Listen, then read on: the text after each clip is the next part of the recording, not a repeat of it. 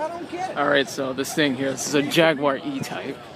Now the E-Type, I have to say, is probably my favorite car by Jaguar. Now it says that this one's 67. So this is a 4.2 liter, it's a straight 6, 4-speed manual.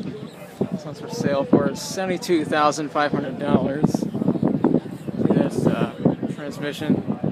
As I said, it's a 4-speed manual. This thing says it goes up to 160 miles per hour, but I believe the real top speed is only 150. So it's about as fast as some modern cars. And now the E-Type, the body of this thing is made of aluminum, so it's not sure the exact weight of this thing, but I think it weighs a little more than a ton. So, you know, I only see these things at car shows like this. Yeah, I like this one.